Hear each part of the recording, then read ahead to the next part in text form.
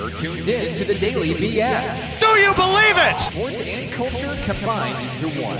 Michael on the drive across the lane. Turnaround shot. Got it.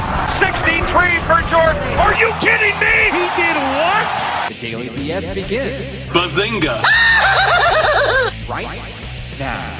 Great googly moogly. Hadouken! Hey, this promises to be fun. Can't wait. Well, good afternoon, folks. Brian Snow is here and with you, and we're ready to get down to some daily BS business, sports and culture combined into one. You can hear a replay of this show 1 hour after its completion, and the premiere of the Daily BS podcast will also be available 1 hour after this show's completion. We are on all kinds of networks and stations all across the country. Well, let me use my normal phrase, in the region, across the nation, and around the world. So if you're in your car on the drive home and you got me via your phone, via your laptop, via whatever, welcome to the Daily BS, and let old Brian take you home with some great sports and culture talk. All right, enough introductions. Let's get started. So I kind of heard something that, Arsenio Hall had a segment that said things that make you go, Well, to borrow from that, I heard something that made me go, what? I feel like Joe Beningo. What?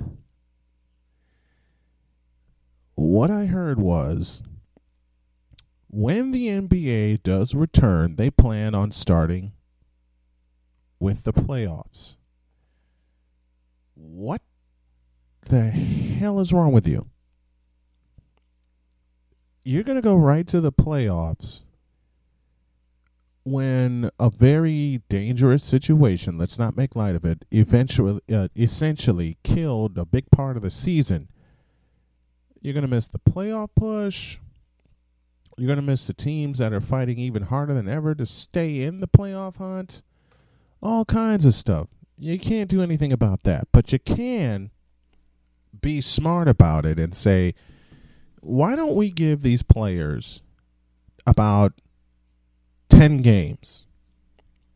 That's all. Let's give them about 10 games to get their legs under them, to get used to their teammates again, to get used to the atmosphere again, the arenas, because everything's closed. Everything has been postponed. Workouts, everything, practice facilities closed. Everything in the NBA shut down until this coronavirus pandemic passes or ends. Hopefully the latter and not the former. If you are in your home right now and you're listening to this show, A, thank you, and B, continue to take care of yourself. But let's just give them 10 games, okay? And something else that I heard on First Take, God, don't ask me why I actually watched that show recently. Being home, not being able to go to work and all. Don't ask me why First Take was in my ears and in my eyes. That show makes me hurt. But a very valid point was brought up during First Take. And it's a point that has basically brought the sports world to a halt. Money. A nugget of information that I was given. The magic number is 70. And no, I'm not talking about wins in a season. I'm talking about games being played. According to a few sources and according to what the folks said on First Take and with my producer Shane Lake, who was researching this for me,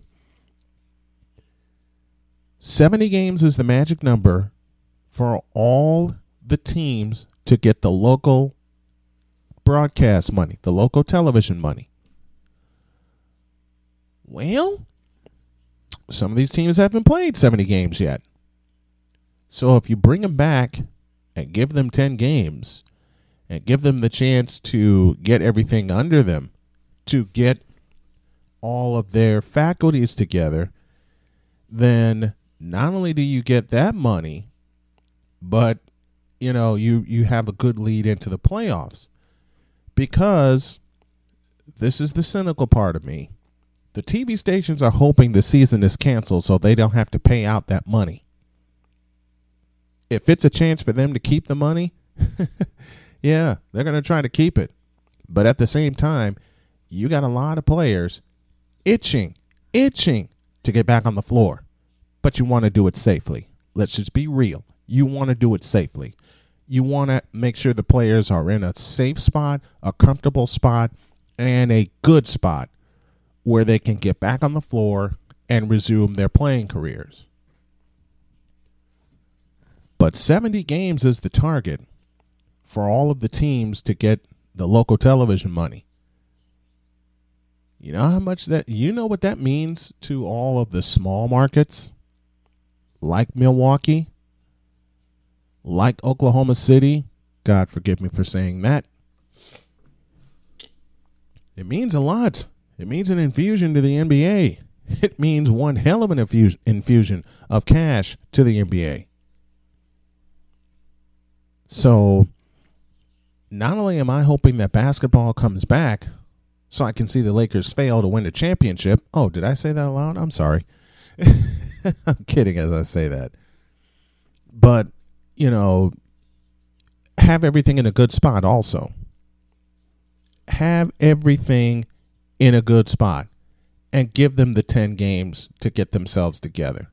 The 10 games are going to be very important, to say the least. Again, physically, it allows them to get their legs under them. It allows them to get used to the floor again, because this is a long layoff.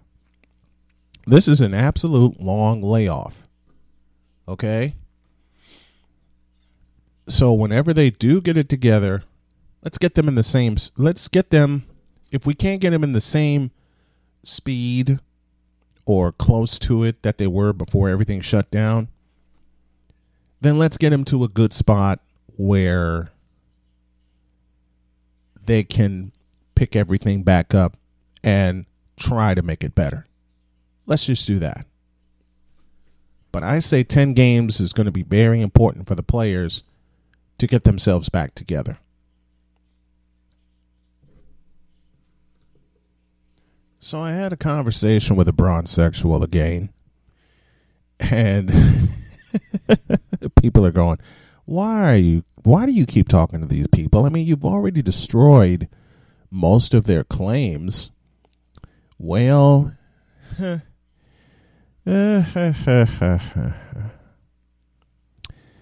well, I didn't start this one. Half of them I do start, but that's another story. I didn't start this one. This came to me. I mean, you ever have something that you try to avoid and it just falls right in your lap and you just have to pick it apart? I believe the old movie line goes something that's to the tune of, just when I think I got out, they bring me right back in. Yeah, I'm right back in again. So, to the original opening, I had a conversation with a bronsexual, and his statement to me was, I can't believe the NBA has shut down and it's going to cost LeBron James an MVP and a championship. Let me repeat that. This bronsexual said to me that this NBA shutdown or postponement is going to cost their beloved LeBron James an MVP title and a championship. Remember, this is a bronsexual I'm dealing with, folks. And my response, very eloquently, y'all know me, I don't get excited. I don't go completely off unless I'm provoked. And I was provoked. So I said to this bronsexual, Are you bleeping kidding me? Except for one statistical category, LeBron does not lead his team in anything.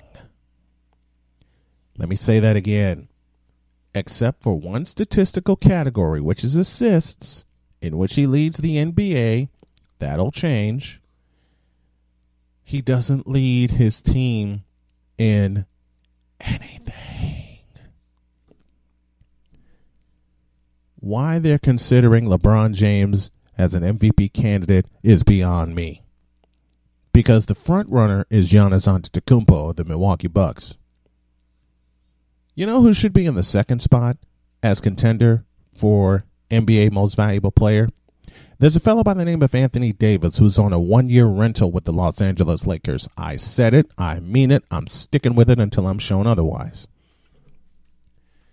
But as I said, there's a fellow by the name of Anthony Davis who's on a one-year rental with the Lakers, and then he's going to go home next year. That leads his team, save assists in every statistical category, and has made 3 times more big shots during this season than LeBron James has. He's got a little more basketball smarts than LeBron. Yes, he has not played a full season since he's been in the NBA. That was my knock against him, was his health. But I had a chance to see Anthony Davis play in Chicago, and I knew he was going to be a good one. What hurts me about Anthony Davis is that he didn't play more than 1 year at Kentucky. You know how dominant he could have been and how many records he could have broken had he stayed? That's a discussion for another time. But why isn't Anthony Davis in the MVP conversation? Why isn't Anthony Davis given the same kind of hype, given the same kind of pub? And everybody's saying, oh, LeBron James and Anthony Davis. It should be Anthony Davis and LeBron James. LeBron James is playing second fiddle. Oh, I'm going to go all the way there. LeBron James is not a leader on his team. Anthony Davis is.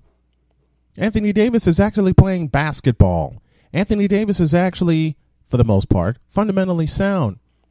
Anthony Davis has something LeBron James hasn't had in 17 years. It's called a post game, folks. I mean, yeah, he takes a lot of three-point shots, and I wish he wouldn't.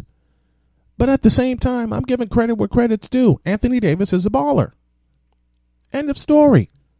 Now, if Anthony Davis learned how to make some free throws, and if LeBron James learned how to make some free throws, then maybe, just maybe, I can give the Los Angeles Lakers a little bit more credit than I'm giving them now. And when the NBA does resume, I still say the Lakers will fall short of a title. They'll get eliminated in the second round for the reasons I posted already. They can't make their free throws. LeBron's a big part of that problem. And secondly, they're not fundamentally sound. They're not fundamentally together. And they haven't been all season. But at the same time, again, give credit where credit is due. Anthony Davis should be in the MVP conversation. Matter of fact, the race should be Giannis Antetokounmpo and Anthony Davis, not Giannis and LeBron. What the hell has LeBron done this year? Not a doggone thing. Not a doggone thing. And while I'm taking a shot at LeBron, which I often do on this program, let me point this out. Someone said to me, or I take that back. Let me be factually correct. On a post that I read Friday night before I actually fell asleep, I read that LeBron, someone foolishly said that LeBron in the 90s would average 35 points, 10 rebounds, and about 10 assists. What? What the hell are you thinking? 35, 10, and 10 in the 90s when they actually played defense, when they actually were physical, when they actually gave a damn about the game? Not saying they don't now, but you can see it a lot better in the 80s and the 90s than you see it now. LeBron in that era would not survive. He just would not survive. Because to me, and this is only one man's opinion, that is shared by a few others that grew up with me. And I hate to say this to you, bronze-sexuals, and I know this ain't a bronze-sexual confession. I'll have that later in the week. But I hate to say this to you guys, but LeBron does not have the nerve to lead his team. He just doesn't have it. He played many years in Cleveland when the East was weak. And when he played a good team, and this has been the Lakers' problem, this has been the Rockets' problem, this has been problems with teams that feast on inferior teams. On inferior teams, he feasts. On a team that's slightly better than him, Denver Nuggets, Utah Jazz, he famines. Anthony Davis had to ride to the rescue in that game before the All-Star break where the Lakers went overtime. And they had no business going overtime with the Denver Nuggets. None. No business whatsoever. So before you put LeBron James in the MVP conversation, why don't you put Anthony Davis in the MVP conversation? And why don't you do it the year after when he's at home with the Chicago Bulls, leading them to the World Championship Series? Oh, did I just put that out there? Oh, well. Pause for a timeout. Got more stuff for you. Snowman in the morning, back in a flash.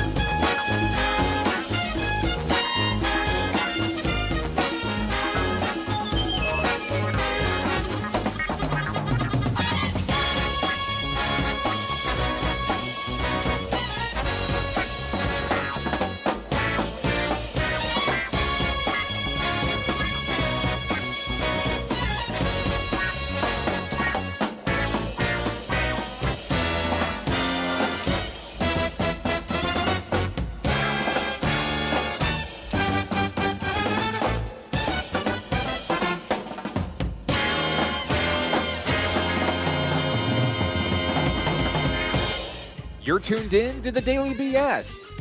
Sports and culture combined into one. You want to know something crazy, folks? Ever since I moved from Indiana to North Carolina with my family, I've met some great people. And last week I had Miles Clark on, who was a former Eagle, North Carolina Central. And now I have his teammate on. Say hello to Charles Whitfield. He joins me now on the other side of the hotline. How are you, my friend?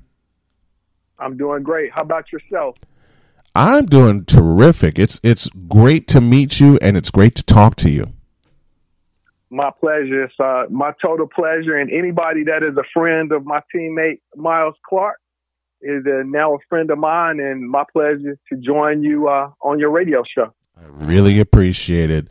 What was it like with you and Miles playing at North Carolina Central? And this is back in the 80s when you guys were in Division II before you guys made the jump to D1. Exactly. No, it was a beautiful thing. Miles is a couple years older than myself, so he was like a big brother to me. And when I first came in as a freshman at North Carolina Central, I played basketball in Greensboro at Greensboro Page High School. And once I got to Central, you know, as you are in high school, when you're the man or one of the men on your team, when you get to college, you're back the low man on the totem pole again. And as a freshman, that's exactly where I was. And I had a couple guys like Miles, a couple other teammates. One of our teammates is a brother named Cleo Hill, Jr., who's now the head coach at Winston-Salem State. So he was another one of my big brothers, and another brother named Wayne Howell, who, you know, all three of those guys kind of almost adopted me as their little brother. And the experience was great. And to be able to be in practice and learn from those guys. And the beautiful thing is, after college, you know, I graduated in college in 1991, and it's now 2020. But the beautiful thing is, we're all still connected and we're still friends. You know, all of my teammates, we share a group text with about 20 of us. And every day, one of our teammates, who now is a minister, sends us out a scripture every day.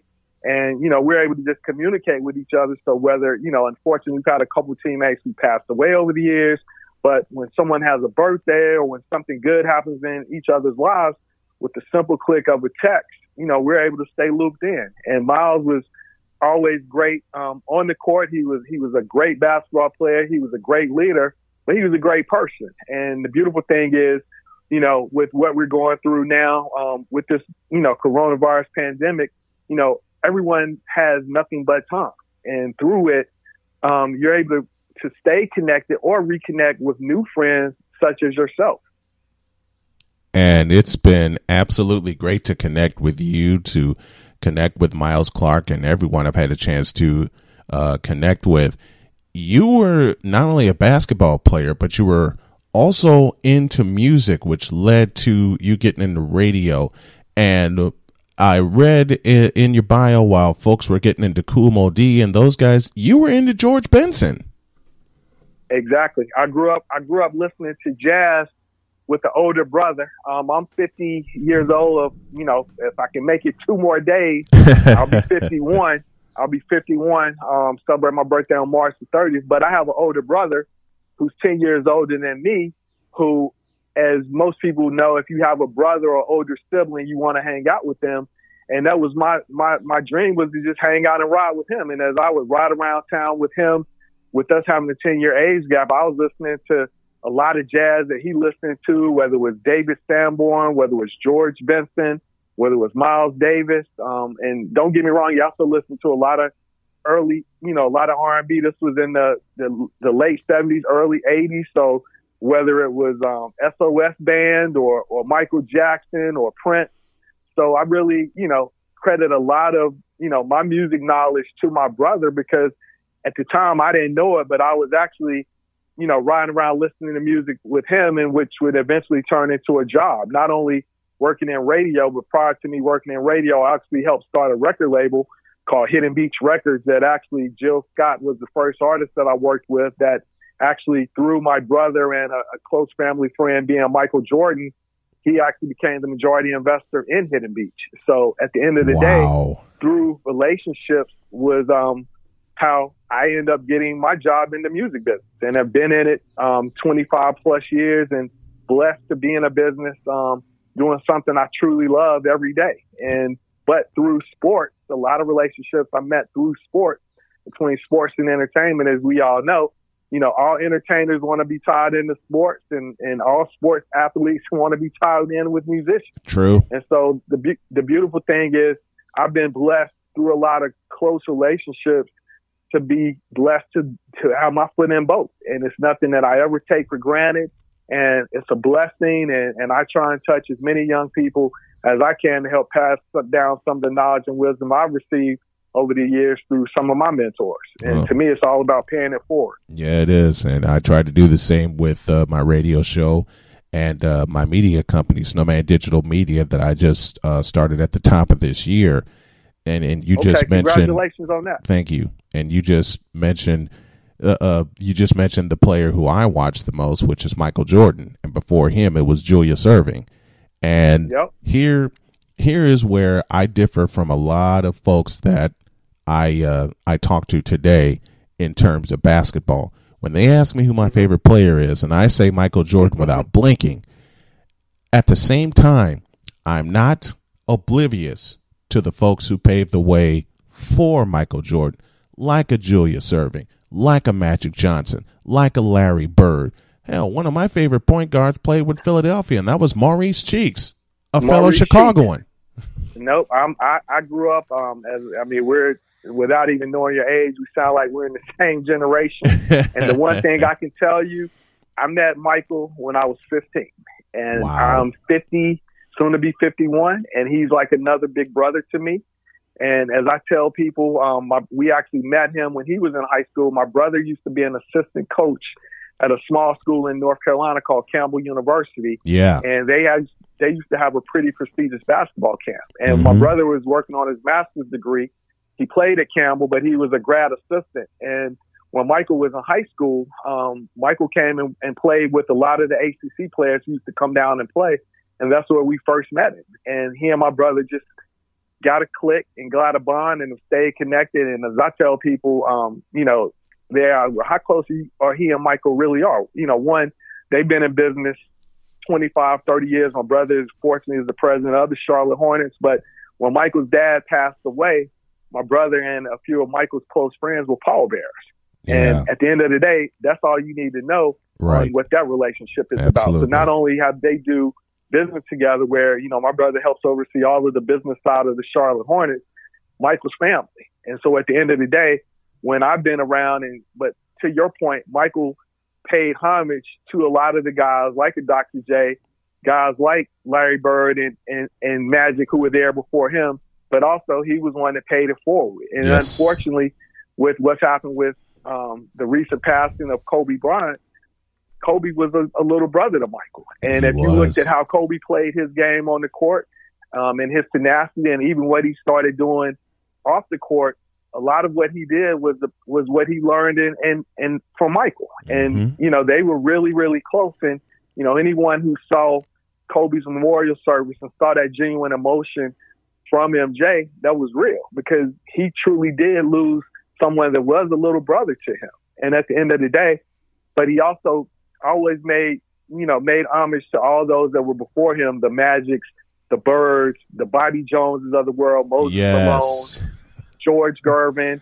Michael was a true historian of the game. And that's why I've been blessed to be around him and sometimes just sit and have real basketball conversations with one of the best. And to your point, when anybody asks me who's the best player that I saw play, it's MJ. Like you, without question. Period. But I wasn't around when Wilt Chamberlain played or Bill Russell. I would see or all of the old greats, Clyde Frazier. But I'm a historian of the game. But to now see how I have an 8-year-old daughter who goes with me to all the Hornets games, and she first met MJ watching Space Jam. Nice. And so at the end of the day, her contemporaries are LeBron. Are the players, are Dwayne Wade. And, the funny thing is her favorite player right now is Kobe White. And so at the end, I know she's truly my daughter because, she's picking up the game because she's, basically grown up going to Hornets games or Bobcats games when she was born. Right. But she grew up in the arena with me. And so literally it's nothing better than seeing your kid. And fortunately, I didn't have a son because if I had a son, I'm sure I'd be wanting to play AAU. But having a daughter and seeing my daughter, that's me and her date night is going with me to Hornets games. And my wife is totally content, not that she doesn't like basketball, but she knows that's a good time and what's crazy, what we've been dealing with this coronavirus, literally, you can sit there at NBA TV and watch old classic games.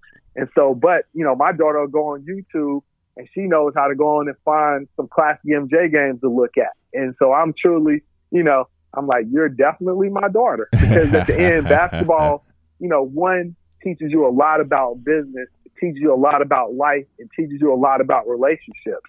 And that's the one thing, even how we connected through my teammate, Miles Clark, when you reached out to me and was like, hey, I met you, the first email you sent me was, hey, your teammate Miles Clark told me to reach out to you. And to me, I knew you were good just once on the premise that you and Miles are connected. And at the end of the day, that's the one thing that sports can do.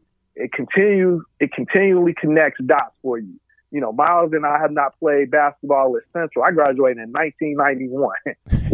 We have not, you know what I'm saying? But guess what? We're still connected. Yeah, it was a few years that we lost contact, as a lot of people do. But the beautiful thing is, we were talking prior to to us starting the interview, with social media, it's been able to reconnect some dots back, and you're able to, see pictures from back when, when they won the championship in '89, or, see different things that were highlights in our life, and, 30 years ago, but are still important. And through that, the relationships are still there. And that's the one thing, I credit social media can be great sometimes, and social media cannot be great. This is but true. The one thing that it has been able to do, it has been able to connect people together, and keep people connected and make new relationships, just like me and yourself literally just connected a week and a half ago through Miles. And, you reached out to me saying, hey, could you come in and get on my radio show? And I said, without question, because I met you through a good friend of mine. And so, and like I said, right now, unfortunately, and in some ways, fortunately, we got time right now. Yeah. So, like I said, I appreciate you, asking me to get on. I've had a pretty unique journey, after college, to get into the music business, to follow my dream and passion. And part of what I do is, I find other young students. I'm on the board of visitors at North Carolina Central University, where we went to school, and I go and speak there probably 2 or 3 times a year to different students, whether it's School of Business students, whether it's some athletes, or, whether it's some music students. And so part of, the upbringing I've gotten through both my parents is you got to pay it forward, because if you don't, then to me, that's almost paying rent for your time on earth, is making sure you help others be better. Yeah. And that's what I truly believe. And that is so true. I've inspired, from what folks have told me, I've inspired so many broadcasters with my journey. And I listened to Jim Durham call Bulls games for many years. And I just had a simple philosophy: if he could do it, I could do it. And I've had so many people ask me, how'd you get into the business? How'd you use your degree to get in the business? Well, this is what shocks a lot of people. I don't have a broadcasting degree. I just got 25 years of experience listening to different announcers, Jim Durham being one. Of course, today's announcers, Kevin Harlan, Marv Albert, quite a few others, Joe Tate from the Cleveland Cavaliers.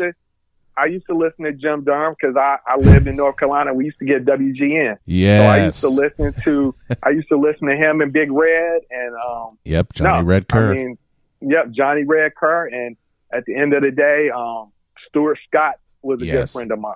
And so, one, he didn't necessarily call games, but the way he made, broadcasting or telling highlights on SportsCenter cool. But, so Stuart was a good friend.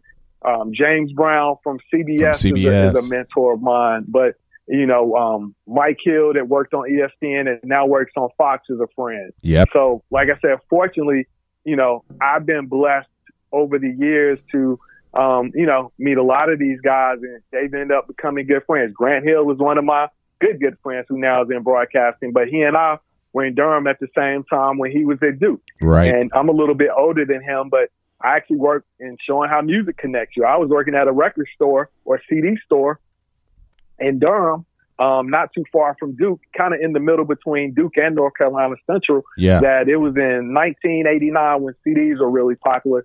And Grant Hill, Bobby Hurley, and Thomas Hill, all 3 guys came into my CD store, and I helped wait on them. They came in asking about some music, and I waited on them. And from that one interaction, the 3 of us ended up becoming friends. And to this day, all 3 of us are still friends. And That's so great. From seeing what Grant was able to do on the court, but then to translate it into the business world where he's a minority owner of the Atlanta Hawks, but in addition, he's a broadcaster. And so it's just been a beautiful thing to just make these good relationships and sustain them. And a lot of blessings I've had in my life always end up tending to fall back to sports. And that's, I started playing basketball when I was 6 years old in the YMCA, prior to it was even AAU basketball. Right. And to this day, a lot of my same friends that I played basketball with on my first team when I was 6 years old, we're still friends. Beautiful. See, friendships like that are few and far between, and friendships like that you want to keep because you grew up with those guys. They know you as well as you know them. And yep, and we stay connected. And the beautiful thing is through social media and through group texts, and we're able to stay connected. And we saw our kids grow up, and unfortunately, when one of our parents unfortunately passes away, or aunt or another relative, we're always being able to be there for each other. And that's at the end of the day what life's about. And what we're dealing with right now with this coronavirus is something none of us have ever seen. Yeah. And so all I do is I have a wife and an 8-year-old daughter, and I'm trying to keep my family safe. And my mom, who's 88 years old, in an independent living community about 10 minutes from me. We haven't been able to see her for a week and a half because they've had them on quarantine. Yeah. But at the end, we moved my parents down here from Greensboro to Charlotte, just so we could be closer to them. And unfortunately, April of 2018, my father passed away, but he was 88 years old, and been married 64 years. So at the end of the day, he lived a good life. But, we wanted to get my mom down here so we could help sustain her quality of life. And, she loved basketball, used to go to all of our games, and now she does not miss a Hornets game. So at the end of the day, we're able to give her something to look forward to. And that's why even, I talked to her prior to me calling into this interview, and she was doing just what I'm doing, sitting at home watching NBA TV, looking at classic NBA games. Because really, it's nothing else to really do. Right. And so, but that's where, but my mom was a first grade school teacher for 30 years in Greensboro. And my dad worked in the Postal Service. So they were both, hardworking and taught us as a family, how to care about each other and how to always give back. And me and my brother have both been fortunate through our careers to be in a position to help others. My brother does a basketball camp called Achievements Unlimited that this will be the 36th year of the camp. Beautiful. He started it in 1985 when I was in 10th grade. And the reason he started the camp was because on his first basketball team, 5 of his 12 teammates had either passed away or were in prison or something before he reached 25. Man. And from that, he wanted to make a difference and start a camp. And we did a camp. We did the camp 25 years in Greensboro, and we've now going into our 12th year here in Charlotte. It's called Achievements Unlimited, and we've seen over 10,000 kids over the course of those years come through his camp.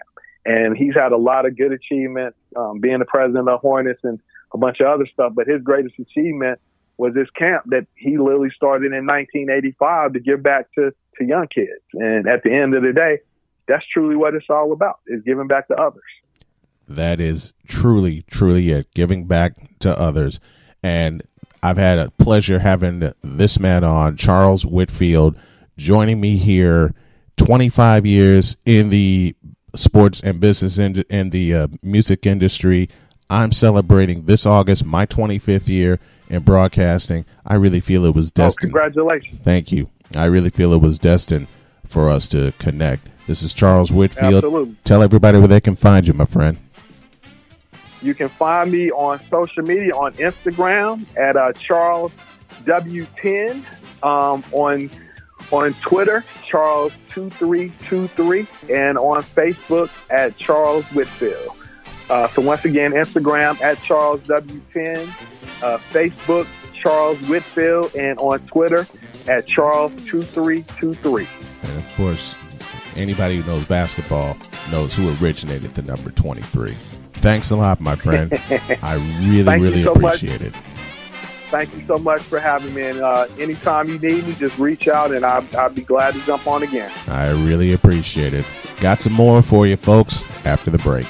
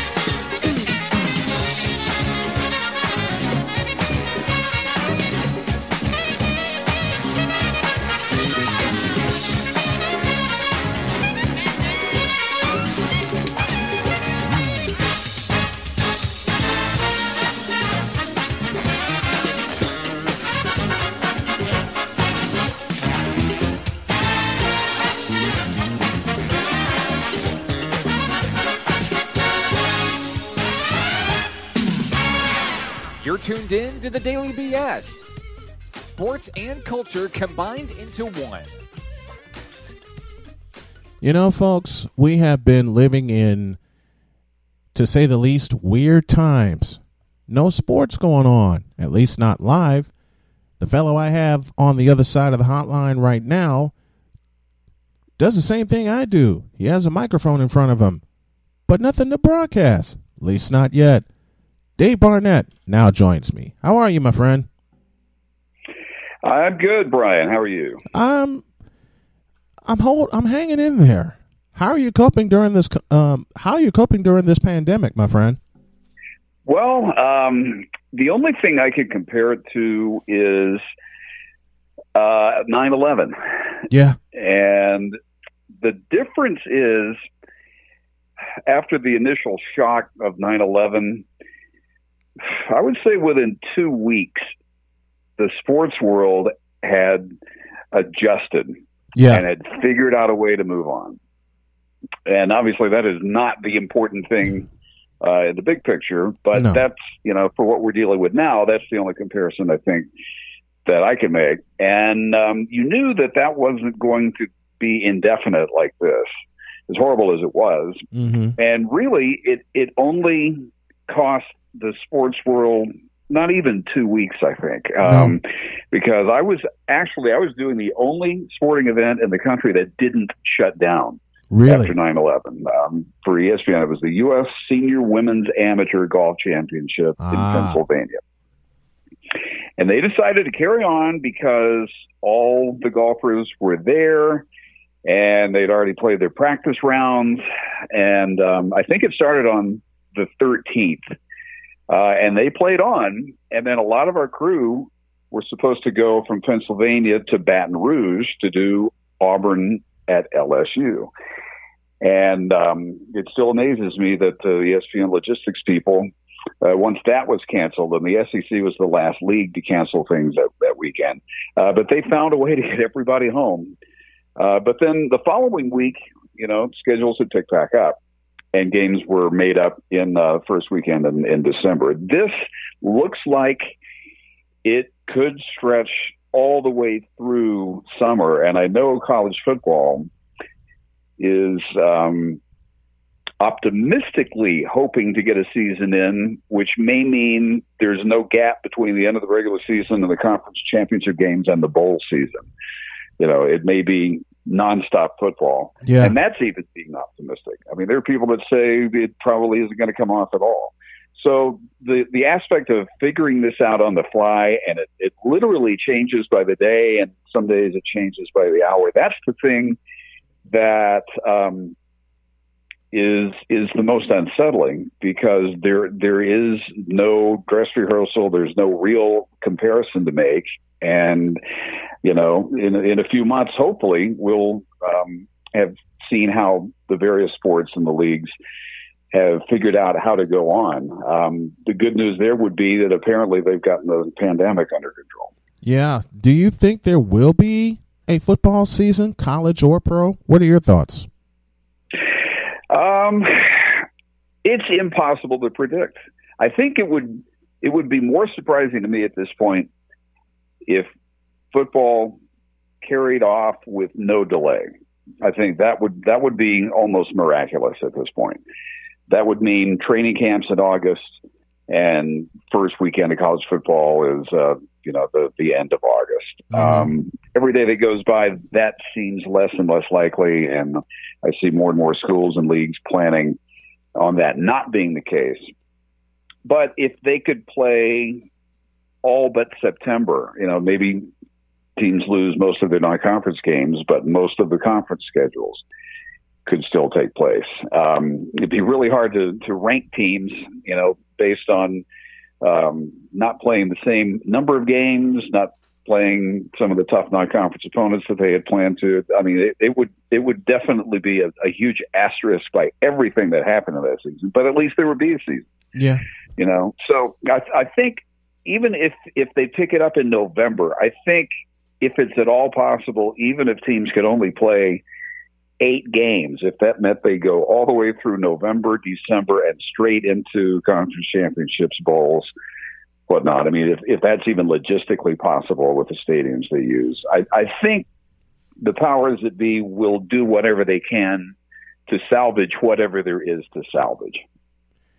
Do you think that would hold true for the NBA and Major League Baseball? I think they'll be as creative as they need to be. I mean, the NBA already talking about playing an entire postseason in one arena with no fans. Yeah. You know, that's about as creative, I think, as you could get. So I think baseball's dealt with strikes. If there's any sport that's probably best positioned to ad lib, it would be baseball, because they've played partial seasons before.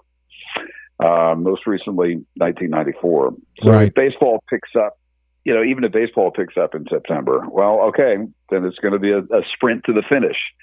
1 month of baseball and see where we are, and then postseason starts. Yeah, that would be true, and that's probably the scenario we're looking at. Dave Barnett joining me, voice of Fox Sports, one of the voices of Fox Sports and Westwood One, and voice of the North Texas Mean Green, talking coronavirus pandemic and how it affects sports right now. Whom do you think, which group, college athletes or pro athletes, do you think is the most affected at this moment? Well, I think college athletes, and especially seniors. As you said, I broadcast from my alma mater, University of North Texas. And this was a dream season. They won the regular season Conference USA Championship, top seed going into the conference tournament, which was canceled the day they were supposed to play their first game, the quarterfinals. So if there had been an NCAA tournament, they would have gotten the automatic bid. And later that same day, there was no NCAA tournament. So there were 3 seniors on that team. There are teams all over the country that, have seniors that didn't think they were playing their final game, and it turned out they already had. So that's tough to replace. The spring sport athletes will get another season. There will be baseball teams next year that have double rosters, because they'll have the players that would be seniors next year and the ones that would be seniors this year. So there's an adjustment there, but the winter sports and in particular basketball, those are the kids that I really feel for. Yeah, those are the kids I feel for also, not having a chance to replay their senior season. The NCAA did it right. Matter of fact, and one in particular, here is the one kid the first kid I thought about. Okay. Is point guard for Gonzaga, Ryan Woolridge, who transferred as a graduate from North Texas. And the reason he transferred was he didn't want his career to go by without playing in the NCAA tournament. Well, as it turns out, he would have had a great chance to play in the NCAA tournament if he stayed put, but he knew he would make it at Gonzaga. And there he is on, arguably favorite to win the national championship. Right. And he moved halfway across the country for that to happen, and now he's deprived of the opportunity to play. So there are stories like that, but he's the one that I think is really got to be feeling it more than anybody that I know. Yeah. The day that everything shut down, I was here in studio, all the alerts were coming in. Wife and I had gone to work. We come back and, she put the bug in my ear about, conference tournaments shutting down and the alerts that were flying on my phone and across the screen. And then all of a sudden it just seemed like at that moment, everything shut down. The NCAA tournament was the last thing to be canceled. I don't think there's any logistical way they could have postponed this and played it in the spring. Your thoughts on that? Probably not. That would have been difficult because of the arena availability and lots of different factors. I think it would have been a nice gesture if the NCAA had at least gone ahead and done bids. So at least, that would have been a nice gift for the fans, fans of schools that had never gotten a bid or had been a long time could say, well, okay, we were going to be a 13 seed. And that's how they can, at least look back on this season. Obviously, it wouldn't have been the same, but it would have been a nice gesture. Yeah. Yeah, I mean, again, in the big picture, this isn't literally life or death, but in the arena you and I work with, they're human stories. And I'll trace it to the Rudy Gobert story, because the conference tournaments were going on. Yep. And Rudy Gobert did his thing at the press conference and grabbed all the microphones. And then it turns out he's positive. And then it turns out his teammate, Donovan Mitchell, was positive. And that's the moment that sports shut down. Yeah. I mean, it might have happened any day. It may have happened anyway, but that was the catalyst. That's how I will look back on this. That's how I look back on it also. Dave Barnett, the man who's the voice of the Mean Green of the University of North Texas. You can also hear him at Westwood One and also with Fox Sports. I am happy to have you on, my friend. Thanks a lot. I really appreciate it, and I hope you come back again soon. Well, hopefully under better circumstances we can visit again, Brian. Absolutely. Thank you, Dave. Appreciate it. Anytime, Brian. Thank you. Stick around. I got more for you after this.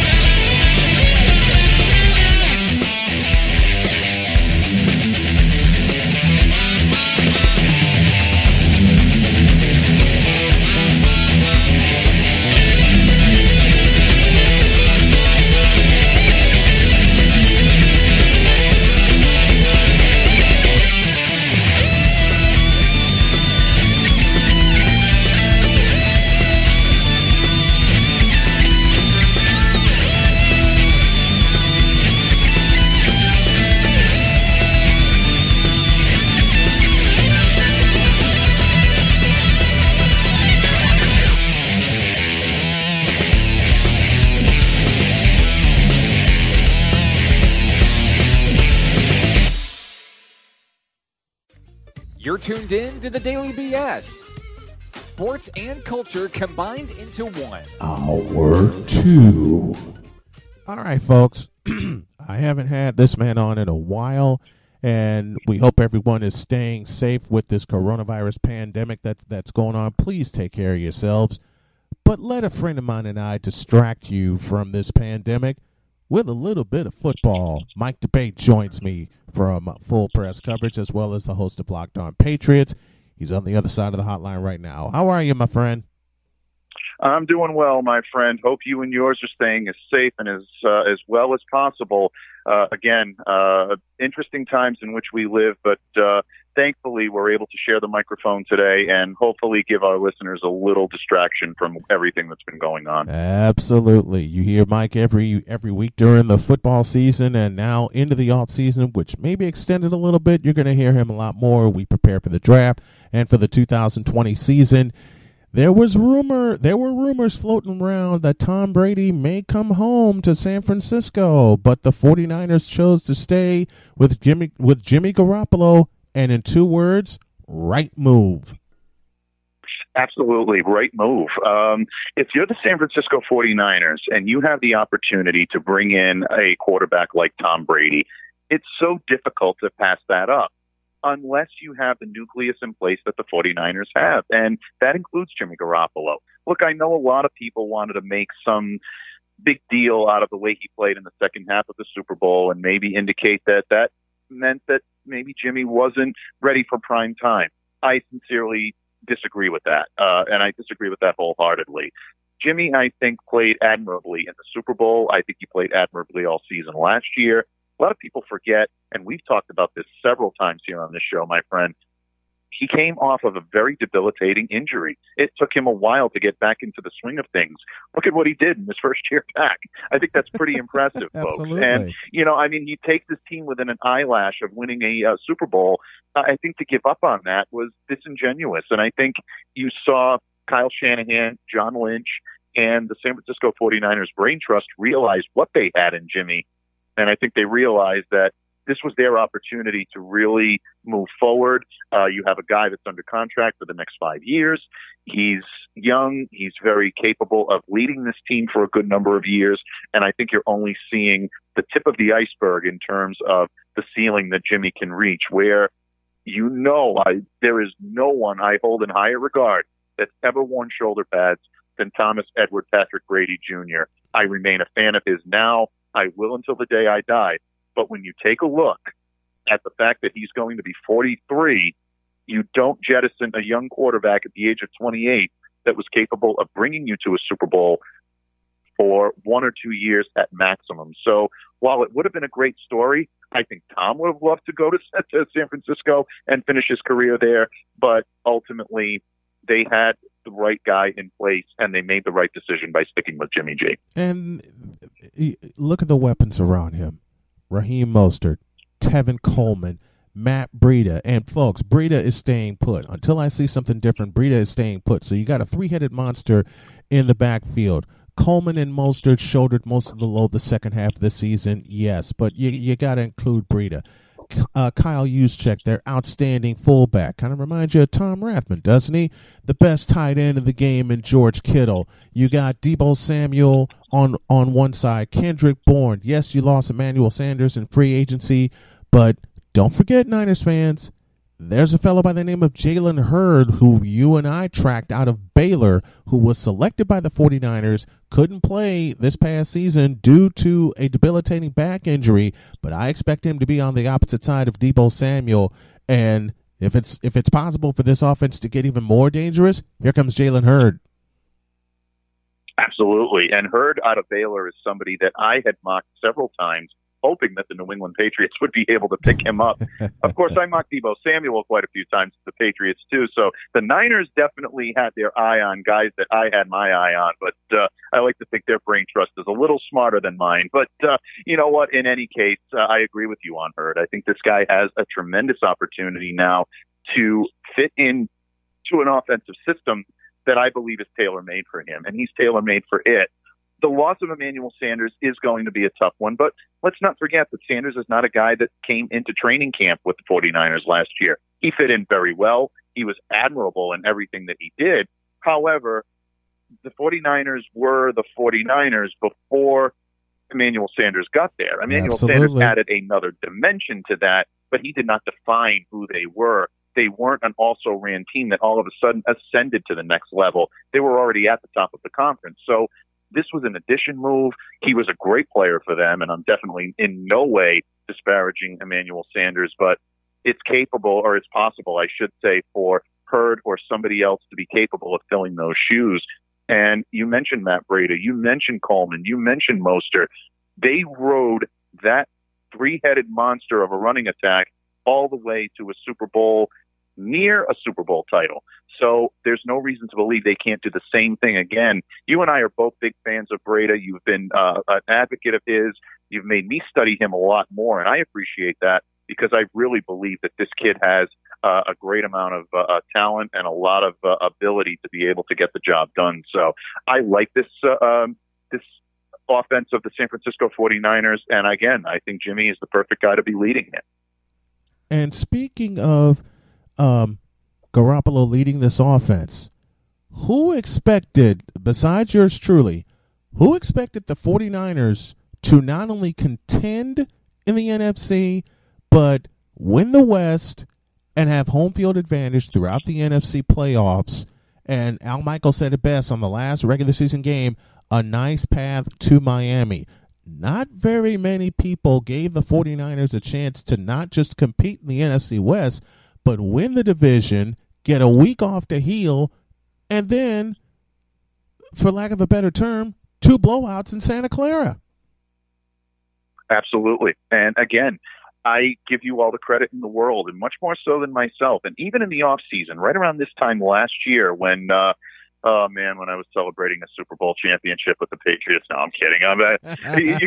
We have to live a little bit in the past right now. I'm living vicariously. I actually went through the parade photos on my phone today, which was probably not a good idea, Brian. But you know what? You needed something to uplift the spirits. But no, in all actuality, last year, right around this time, we were talking about the prognostication, I guess is the best way for me to put it, like that big word, for the 49ers and what it meant for their season going forward. You were extremely high on the 49ers, and I'll be honest, I thought they would be in contention. I did not believe they would be at the level that they ended up being, but you believed in them right from the get-go, and it made me want to learn more about the team and study the team, and the more I studied, the more I liked it. This is, I think, a very interesting off season for them. They have the target on their back a little bit more now. They're not going to sneak up on a lot of people. So that's one thing. If I'm a Niners fan, I want to keep a sharp eye on how they handle being the target, being the hunted one. I know that from personal experience up here in New England for the last 20 years. Mm-hmm. You have teams coming into New England, coming into Foxborough, treating it like their Super Bowl. The Niners will experience that this year. People are going to be coming in, especially in the NFC, and they're going to want to be on their game. They're going to want to be taking everything that they can to the 49ers. And I know the organization as a whole, as their history is used to that, but this group of 49ers, this is the new opportunity for them to prove that they are the class in the NFC. I think they have the discipline and the makeup to do just that, and I expect to turn heads this year again, just as they did last year. Well, they turned heads during this offseason by sending DeForest Buckner, their team MVP, to Indianapolis, and they get the 13th overall selection in this year's draft. And I've had people ask me, which way are they going to lean? Are they going to lean offense? Are they going to lean defense? They're going to lean right back to South Carolina. This is part of my mock draft. They're going to go right back to South Carolina, and there's a defensive end by the name of Javon Kinlaw that I believe is going to be staring them right in the face. Absolutely. And honestly, that is who I have mocked for the 49ers in several versions of mock drafts that I've done for the draftnetwork.com or for the Locked On Podcast Network. We do a lot of prognosticating on our shows, and Kinlaw is the guy that I think is a hand-in-glove fit for the 49ers. Look, he's quick off the block. He's able to box out. He has that discipline, and he has the pedigree to be able to make an immediate impact on a defense. When you're looking at a defense that's been as prolific as the 49ers was this year, adding a guy like Kinlaw is really, I don't want to say it's a wash because I think that does Buckner a disservice. He's a tremendous player. I think the 49ers in a perfect world would have loved to have held on to him, but right. I think they saw an opportunity to be able to get similar production, better value, and save money in the process. By doing that, I think they were smart in making this move. And again, I think Buckner is going to do a tremendous job in Indianapolis, but I also believe that the 49ers have positioned themselves well to be able to get his replacement. And I'd be surprised if they went with anyone other than Kinlaw, unless he's not on the board. Unless Kinlaw's not on the board, I see Kinlaw falling right into San Francisco's lap, the same way you and I were correct in predicting Nick Bosa would fall to the 49ers. Now, a lot of people got on the bandwagon late last year before the draft, seeing Nick Bosa to San Francisco, and then, we heard the rumbles. You and I both heard them. We spoke about it on my show, talking about, it's going to be a couple of years before Bosa really makes an impact. Wrong answer. He made an impact immediately. 3 sacks in the game against Carolina, plus an interception. He was the overall Rookie of the Year and the runaway Rookie of the Year. And Javon Kinlaw fits that 49er defense with Robert Saleh as their coach, hand in glove, and he could repeat the exact same year that Nick Bosa had. So you allow Bosa to gain a year. You allow Solomon Thomas out of Stanford to gain a year. Eric Armstead, who had a 5-year extension given to him and richly earned So you go across that front line, and you're not going to lose any production, even if you do stick another rookie like Javon Kinlaw, 6'5", 324 pounds. You think he won't pressure the quarterback in that system? You won't think he'll have fun in that system? Man, Robert Saleh, all he has to do, and we started talking about this last year after the performance in Los Angeles against the Rams, all Saleh has to do is turn the dogs loose. And the difference between this 49er defense and other defenses around the league that try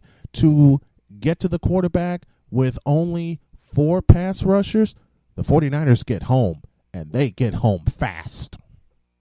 They do. And the versatility in that lineup really allows them to play a traditional 4-3. It allows them to go back and to switch it up a little bit and play some 3-4 as well. Very few teams in the league have the ability to do that, including the Patriots, whom I cover, who really played primarily a 3-4 last year because of the versatility of their linebackers.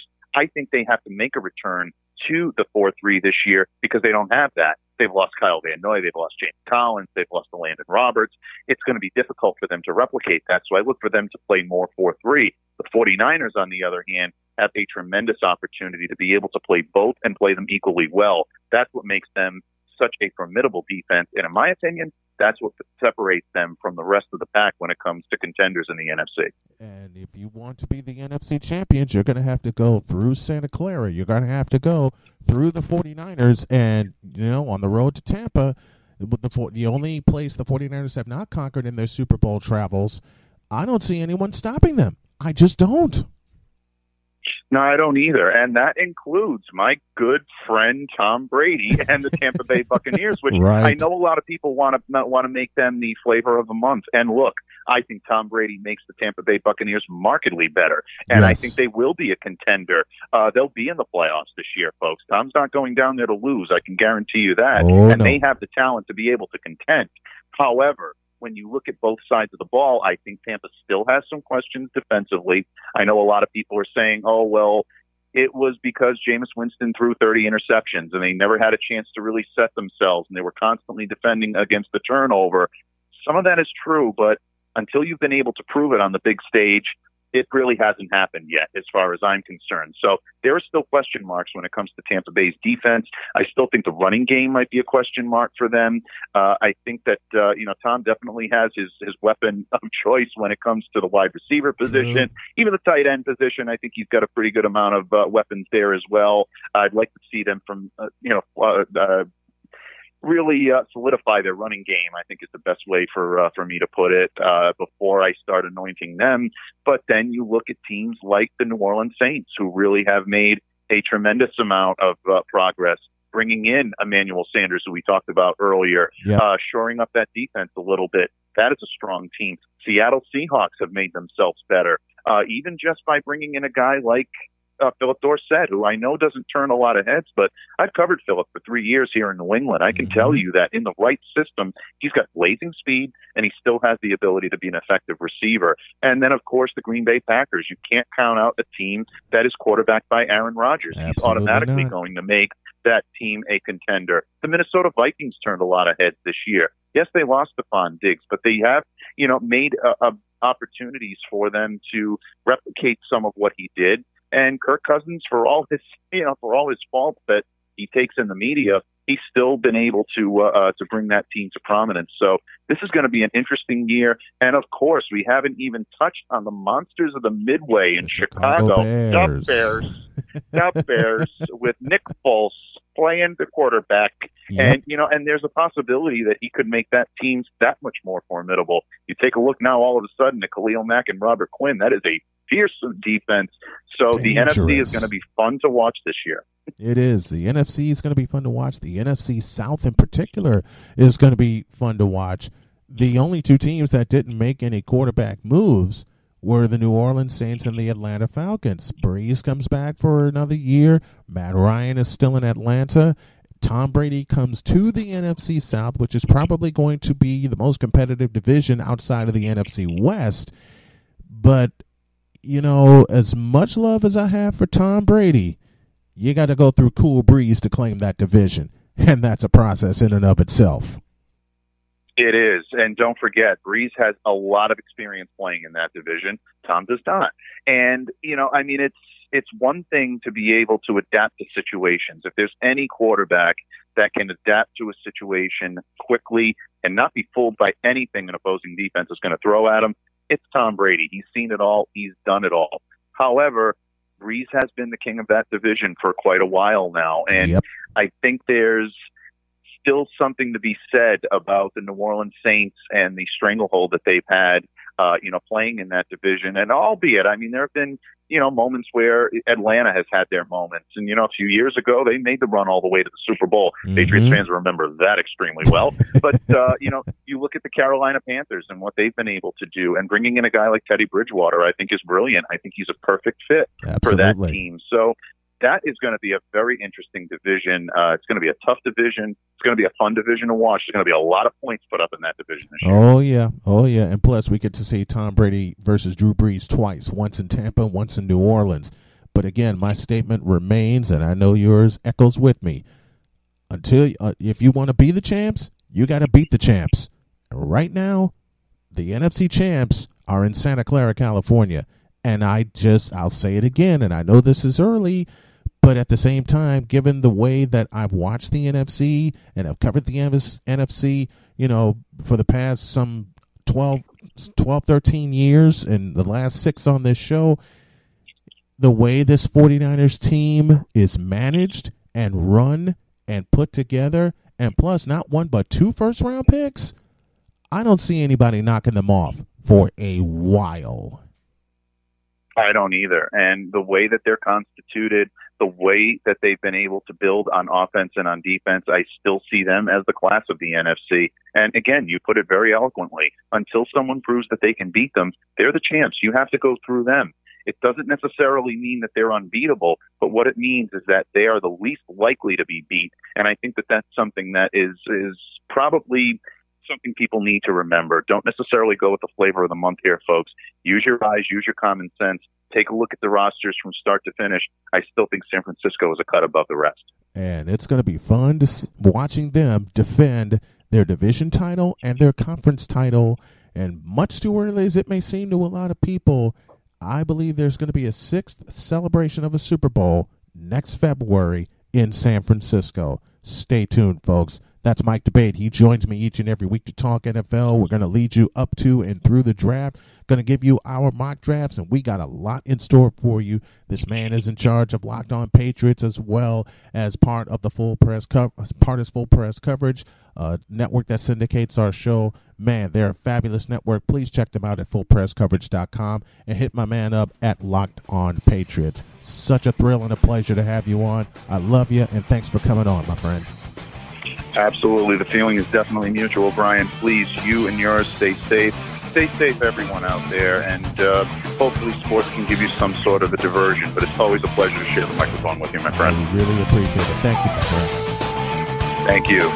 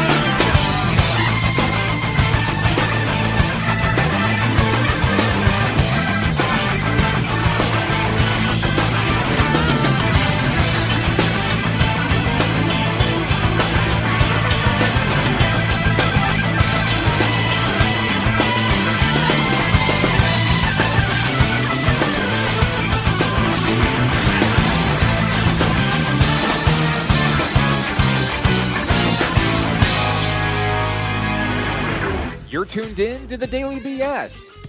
Sports and culture combined into one. Okay, folks. Normally, I would lead off the show with, a little sports subject or a life subject or a funny husband story. But this time, I decided to get a very dear friend of mine, to ride shotgun. And this dear friend of mine asks a very important question, which is...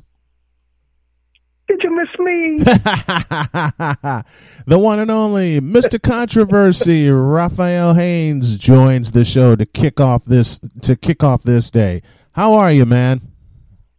I'm good, Snowman. Trying to keep myself busy with no sports, but I'm good. You doing all right?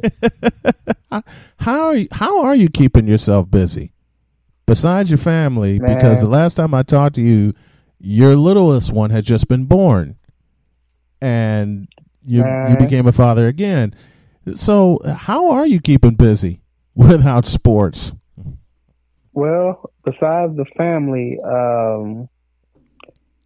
it's been daydreaming about if Michael Jordan and Bill Russell could play against Vince Carter and Wilt Chamberlain. I've been trying to keep busy. Can we It's just a mess right now? There we go. There's our subject. Dream matchups. Dream NBA matchups. Because you and I have seen quite a few of them, and you just mentioned like one of the ultimate 2-on-2 matchups. Michael Jordan and Bill Russell versus Vince Carter and Wilt Chamberlain. But actually, I'd make a switch. I mean, I love Vince Carter, but I'd actually put Julius Erving and Wilt Chamberlain on another side. Oh, yeah, I agree. I was kidding, but I think that's a good matchup right there. Yes, there you sir. go. There you go. But, man, it's crazy because, It is. like you said, going with what's going on right now, we would have never thought. Well, I'll say this. I've always said this. Every time when America goes through tragedy, no matter what it is, 9/11, the Boston, remember the massacre with the race, marathon massacre, whatever it is, we've always had sports to rely on. Mm-hmm. And sports was always that Band-Aid, always that outlet to where it took us away from the, whatever was going on in the world. Even with stuff that goes on personally, if I got something going on with my family or work, anything personal is just horrible, I'm going through it. Right. I was able to take my mind off of it for 3 hours to watch this football game or 2.5 to watch basketball or baseball. Yes. But now when we going through this pandemic, the one thing that we always knew we could turn to is no longer there. Right. So it's really hard for us to even cope with. And then the fact that, let's be honest, those of us that are married or have significant others, or even just by themselves, like, we don't have nothing, we don't have no outlet no more. It's like now what? Right. What? I don't know what this life is like. I've never been here before. Like, this is. I had a classmate some 30 years ago tell me if I ever stopped liking sports that I could give her a call. I haven't called her in 30 years, nor do I plan to. Man, and, so it's something else. It's something else, isn't it? And I like the fact that right now, one thing I have noticed is funny because usually, and we all live in the social media world, and we're me and you and I, we have friends that both of us know. We're acquainted with a lot of people that we each know. Right. And sometimes in the social world, some people, you have the, I don't want to sound corny, but some people could get jealous, or some people don't like this, or not even jealous. Some people don't just like the fact that I like LeBron and somebody else like, but during this time, if you notice, Snowman, everyone has gotten along together. Everyone, it almost it's kind of nostalgic because it brings back those days when social media, Facebook and all that first started. And remember, we would just always debate, always ask questions, who's better or who do you like? Exactly. And everybody joined in, and it was a good time. And it seemed like after a while, when everybody kind of branched off and wanted to, create their own businesses or do their own thing, we kind of got away from that. Yeah. But now that we don't have sports, that's what we're relying on. And honestly, it's kind of fun. It is. I missed, I'm kind of liking it. It is. It is fun because I did a segment on my show of why Roger Craig and John Taylor should be in the Hall of Fame. Those two are 49er fame from the 80s. Boy, I had some fun with some people that chimed in on that, and they're still chiming in on that. So it's like it's like you said, that Band-Aid, it's not there, but at the same time, it's creating another Band-Aid. We can actually debate now. Okay, right. Debate and have fun, and people are not getting their feelings now, right? Because we know what's going on, so we're having fun. We're debating, but it's still all in fun. It's lunchroom. It's lunchroom talk all over again. It's high school lunchroom talk all over again. Let's go to the NBA and let's do some matchups. Okay, one of which we've seen already, and this one. And we're going to do this in pairs, folks. And if you got a favorite pair, tweet the show at SNW Digital Media or follow this man, Mr. Controversy, the man in charge of the three-point conversion, and let him know your favorite pair also. We saw this matchup in 1996. Jordan and Pippen versus Peyton and Kemp. Mm-hmm. We saw that one. So, yeah, we saw that one. Uh-huh. And you're asking for my opinion? Yeah. I mean, we already saw the result. yeah. That's what I'm saying. It's not even close, right? We saw that. So although I say, it's funny you bring that up because I was just talking about this the other day. Even though, of course, Pippen and Jordan destroyed them, but yeah, they did. I will give credit to Shawn Kemp. That finals, Shawn Kemp had a great final. I think he averaged close to don't quote me, 26, 27, but he had great games. He did during that final. Like he stepped up and showed me something. Like, wow, okay, this dude he's really nice. He's playing when it counts. Yeah. So but no, that's not even close. I mean, okay, here's a dream matchup for you in terms of 2-on-2s, and I know I'm really digging for this one, but Mark Jackson and Reggie Miller versus Peyton and Kemp. Outside tandem versus an inside tandem. Man, you know what? Here's the thing, though. Here's the thing. That's a very interesting matchup because with Mark Jackson is probably one of the most underrated players of all time. I'll agree with that. In basketball. But do you put Peyton on Reggie or do you put him on Kemp? Because here's the thing. Mark Jackson, the reason why he's underrated because Mark Jackson, one thing, great NBA IQ. Yes. But a basketball IQ, I should say. Yeah. But he had a little floater, little teardrop. He was I think he was one of the ones that kind of created that teardrop. Yeah. And then his post-up game was very underrated. Yeah, he very could much post so. you up and back you down. He didn't use it just to score, but he used it to set up the pass. So if you got him and Gary Payton, the only thing is, who would you put Gary Payton on? Because Reggie, as good as Reggie Miller was, most of Reggie Miller's game came off a screen, running around. So, then you look at if there is just 2-on-2, I don't think they would be able to stop Seattle because we know Gary Payton can post you up as well. Gary Payton can get by you. And then who's going to guard Shawn Kemp? True. Very true. One of the original man-childs. One of the original man-childs. Right. Okay, I got one for you. Here's a fantasy matchup for you. And I'm going across eras here. KJ and Dan Marley versus Mike Bibby and Chris Webber. So you got a little bit of the old school with the Phoenix Suns, and then you got that 2001-2002 Sacramento team.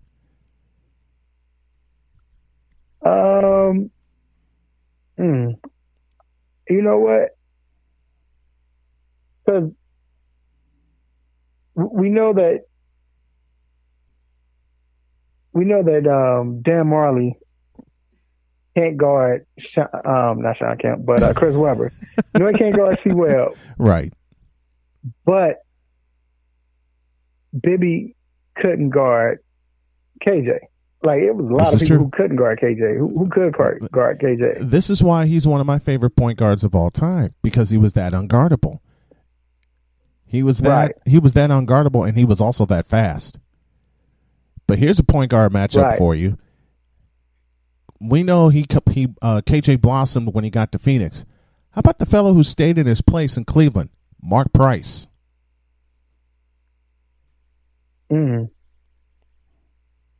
And Mark Price and who else?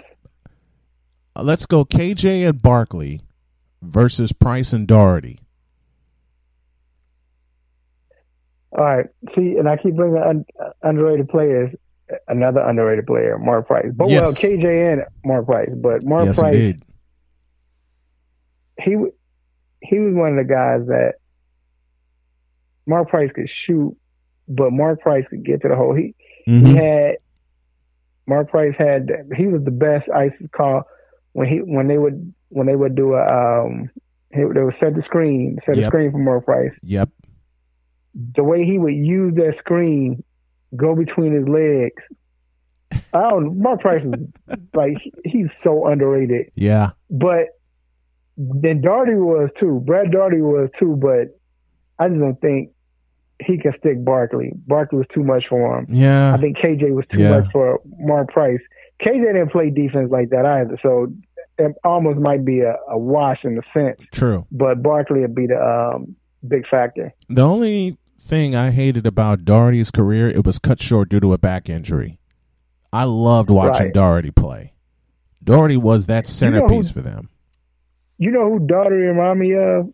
And I know I'm going to get a stop. He wasn't as good, but Doherty was kind of like, and hear me out, was like the first Tim Duncan. What I mean by that is, no, I actually agree with that. No flash to Doherty game. No flash to his game. None. But he was very fundamentally sound.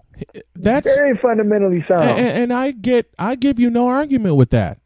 Doherty was indeed the first version of Tim Duncan.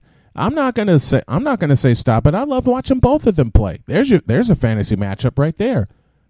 Brad Doherty versus Tim Duncan. Yeah, and it wasn't that he was as good as Tim Duncan. I'm not saying that, but I'm just saying his style, no flash, right? Everything was fundamentals, good footwork. He just did his job. Footwork. Grab, rebound, play, and he was just that. You know, like you said, his career was cut short. And I don't think, like I said, I don't think he would have been as good as Tim Duncan, but he was good. He was a good center. I mean, he made an All-Star. I don't know if he made two or not, but I know he was one of the top, I guess, respected centers back then. Indeed, because again, with his career cut short due to a back injury, he was leading the way into what would be the Tim Duncan era, and I give you no argument, because like Tim Duncan, Brad Doherty was very fundamentally sound. Fundamentals are, and I get so much flack when I say this statement, fundamentals are missing in the NBA today. I miss having people that are fundamentally sound play the game. And then when you bring up folks like Steph Curry and Klay Thompson and others that do play with fundamentals, you get pushback for it. Lord knows I've gotten pushback for it, for saying it every single time. But if you think about it, when you have fundamentals, you have a better game. Mm-hmm. You absolutely have a better game. That's what made, I think, and I know people will say, okay, this is the get off my lawn segment. No, it's not. But just where I came from, you know, watching the games when, like, we watched it back then, the greats, and it's kind of like that now in a sense, some of them, but back then your best players were fundamentally sound. All of them. Barkley, Jordan, they can be the greatest. They got flash, but they're always good at fundamentals. Absolutely. You know, they all had it. Absolutely. Footwork, the preparation, it all of them had it. It was all there. You look at today, some of them, like you mentioned Steph Curry. He's like that. I don't think LeBron is fundamentally sound. I think he's more athletic. Mm-hmm. He has that athletic ability, and that's been my biggest argument against LeBron. People don't hear me out. Listen carefully, folks. I've always said that LeBron is a very gifted athlete. He's a very gifted athlete. Problem is, he's not a fundamentally sound basketball player. That's all I've been saying. And people want to throw numbers at me and throw the stats at me. You can throw them at me all you want. My argument remains. He's a great athlete, but doesn't have a complete set of basketball skills, fundamental basketball skills. That's always been my argument. Right. Yeah. And like you said, because he's so athletic and he's gifted, he doesn't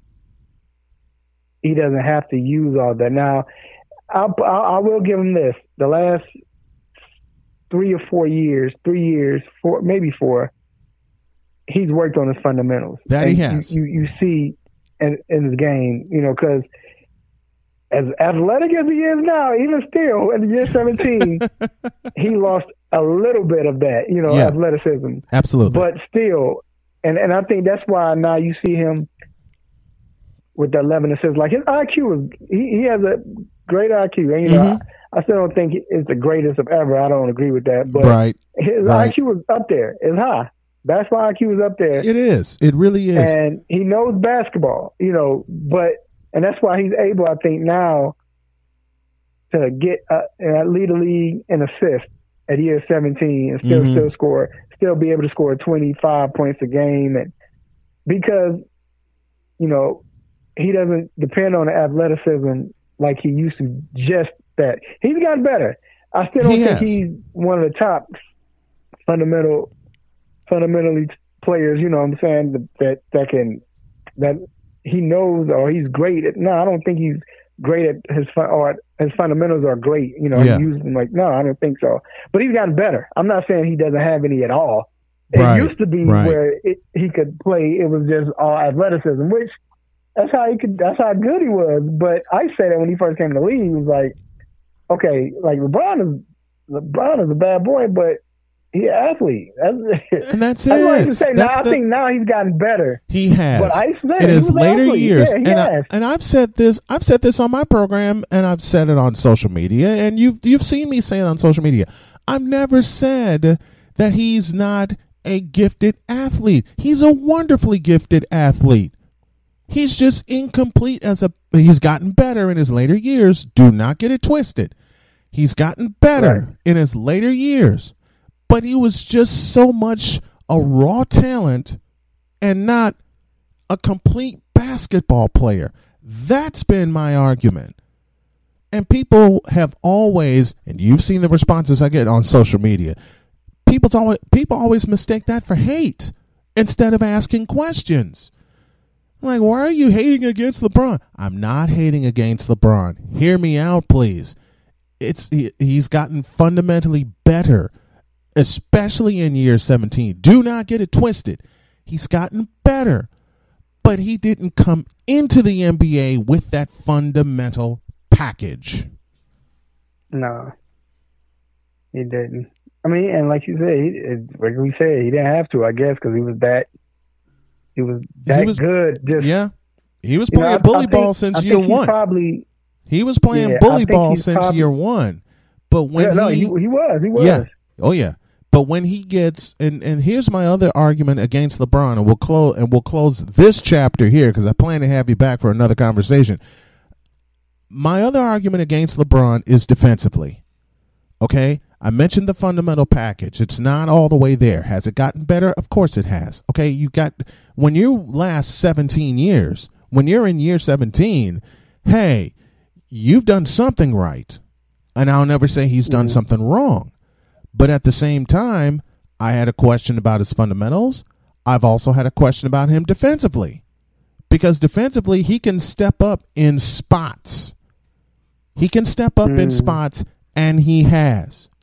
He just hasn't done it consistently in his 17 seasons. And I make the comparison with people want to make the comparison between him and MJ. And I had a young fan, and you're going to love this one. I had a young fan ask me, name something that Michael Jordan has that LeBron doesn't. I said, let me take you back to 1988. There's a certain award we like to call Defensive Player of the Year, which MJ got in 88. Man, I still don't think people understand how great of a season that was. Yeah, Jordan, absolutely. So Jordan, he won the All-Star MVP, he won the dunk contest. Okay, this man averaged 37.5, I think, that year. 37.5 and 88, and this guy still won. He led the league in scoring. Still won the Defensive Player of the Year. Who does that? And he led the league in steals. How can you be the leading scorer? And yes, how can you be the leading scorer, but yet still be the Defensive Player of the Year? Has anybody done that besides a center? I don't even know besides if a center has done that. No. But a league MVP and Defensive Player of the Year, not in the same season. No, not in the same season. League MVP, he won the scoring title. He did. Won the scoring title. He won the scoring and title. Defensive Player of the Year in the same year. No one's done that. It was kind of a quadruple play if you go back to 88, because MJ was the scoring champion, second of 10 in a row. Yep. For all you LeBron fans, listen carefully. Second of 10 in a row in terms of scoring titles. He led the league in steals. He was the All-Star Game MVP, and he was the league MVP. Yeah. And this is before the dynasty years. This was before the dynasty years. And remember, the Bulls won 50 games that year. They lost Pippen for part of the year due to a back injury. Well, Pippen wasn't starting. He didn't start until the playoffs. But they lost him for part of that year due to a back injury. So people got to remember, MJ was still shouldering the load while the Bulls were figuring out who to put in the lineup. I got to let you go, but tell everybody where they can find you, my friend. Man, first of all, thank you for having me, Snowman. I appreciate it. I love you, brother. It's always fun to have you on. Yes, sir. And you can follow me at Instagram or at Twitter at Mr. Controversy 21. Also on Facebook, just look up Controversy Raphael. And the 3-point conversion, look us up. We got a 3-point conversion Facebook page. Also on all social media platforms at the 3-point conversion is 3PTCNVRSN. So at 3-point conversion, or you can just put up the 3-point conversion and our YouTube channel as well. Make sure you follow the 3pointconversion.com. Man, please follow this man and his team and everything that he does. You have a 3-point attempt, you got a 3-point play, and then you got this man with the 3-point conversion. He is Mr. Controversy Raphael. I love you, brother. Thanks for coming on today. No problem. Got more for you, folks. Sit back, relax, and strap it down. More after this.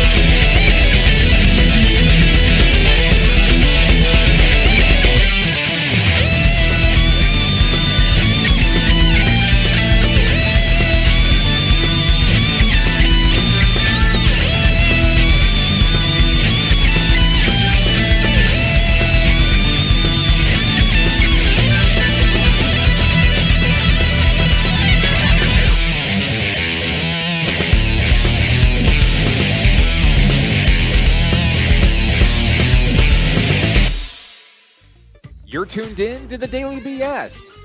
Sports and culture combined into one. So I was listening to a friend's show this past Saturday night. Very, very dear friend. His name is Seth Cantor. And this is one of the reasons why I'm hoping baseball comes back, because I want to hear Seth Cantor call New York Boulders games. They were the Rockland Boulders. I listened to his very first game back in 2011. I caught his championship moment in 2014. But in listening to the Grand Central Sports Hub featuring my buddy Seth Cantor, he gave me an idea, and I thought I'd share one of my broadcasting adventures. And I got to thinking after listening to Seth and his partner talk about some of the road trips that they've been on, I figured I'd share a couple of my own. In 2010, I was covering the Indiana Northwest Redhawks in what would be up to date their final baseball season, and that still gets on my nerves, but that's a story for another day. We went to Minnesota, and I had a chance to call some games in the Metrodome, and it was great. Even though it was mostly empty, I didn't care. We had some fans come up, but in one particular instance, I'm sitting there, I'm broadcasting the game. I thought I had everything set up, and I'm thinking there's no way that a foul ball is going to reach where I am. I'm way upstairs. And I'm thinking, okay, no way that's going to happen. Just no way. Well, you know what? I was wrong. That's profiling, and profiling is wrong. So one of the players fouls the ball off, and I'm seeing all the foul balls. They go into the stands, and they're like a story and a half below me. And again, I'm thinking, no way it's going to reach all the way up here to the broadcast booth. I was dead wrong. And as soon as I said, I don't need a glove, to one of the police officers that was up in the booth, because they had a special day in the Metrodome, I said, there's no way it's going to reach up here. Right on cue. Foul ball comes right up to me, and I'm tethered to the table. The cord from my headset, the cord from my microphone, and I'm tied up in them. I had two choices. Get out of the way or take a beating. Not a beating, but a beating from this ball that's coming at, I'd say, about 100 miles an hour up to me in the booth. What? I said 100 miles an hour up to me in the booth. What? You heard what I said. So what do? I dropped my headset and I bailed out of the way and I ducked. I don't want to get hit in the head with a baseball. Even though I fell in love with baseball, I don't want to get hit in the head. And as soon as I saw that ball coming, I'm thinking, You have got to be shaving me. yeah, I will never in life make that assumption again. Ever. That's one where I was with the Redhawks. I'll give you a second one before we go on here. I'll give you a second one. Was with the Redhawks, and I think we were playing Holy Cross. Yeah, we were playing Holy Cross. And I'm thinking we're going to go to South Bend. And at the time, they were known as the South Bend Silverhawks. Now they're known as the South Bend Cubs. I have no bleeping idea why they made that name change, knowing how much the Cubs ticked me off. And, of course, my wife just points at me, giving me the Mr. point. Mister? Watch your language. She just gave me the motherly point. But we were down in South Bend, and I'm thinking we're going to play at Silverhawk Stadium down in South Bend. And I'm ready for that. I'm ready to be in a warm booth. They said it was 50 degrees. They said it was 50 degrees. But nobody told me it was going to be that windy. So once again, I get another strike. Here's what happened. We play at this community park. And I'm so glad one of the attendants or two of the attendants of the park were on hand. And I didn't have an extension cord. So one of the attendants said, okay, I got you. He rolls an extension cord out to a plug that's like, y'all been in the park where you see those plugs like standing out and you can charge your phone or wherever there? Yeah, one of those. He rolls an extension cord up to me in the window, in the back window. I'm glad I kept my jacket on. And actually, it was not, I take that back. It was not Indiana Northwest. It was Roosevelt. It was the Roosevelt University Lakers where I was when this debacle happened. And I opened this window, and the wind's right in my face. And there was a doubleheader that I had to do.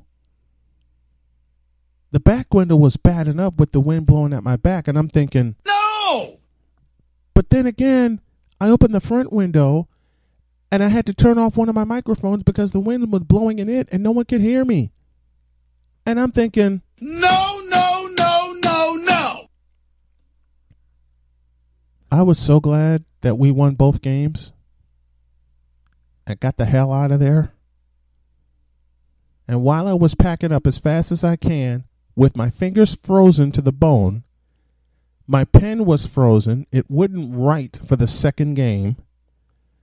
I had to get out of the booth in between games so I can get some sun. That didn't last long because the first game nearly went to extra innings. Thank God it didn't.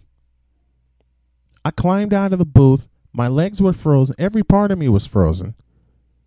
I climbed downstairs. I get in the sun. And just as the sun was about to hit me, I get a signal. You have to go back in. We're about to start the second game. And I'm playing music at the time in between games. I'm live. Playing music in between games. And then I get the signal. We have to go to the second game. No, no, no, no, no. No! I wound up doing it. Did it. Got out of there as fast as I could. And the whole 90-minute ride home, I'm thinking, you have got to be shaving me. Yeah, big time error. So, with a situation like that,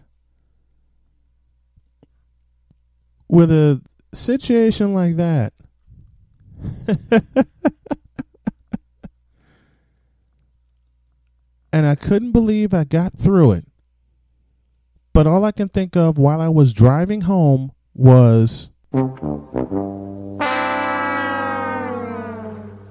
so there's two broadcast stories for you. Two of many. And Lord, I have many.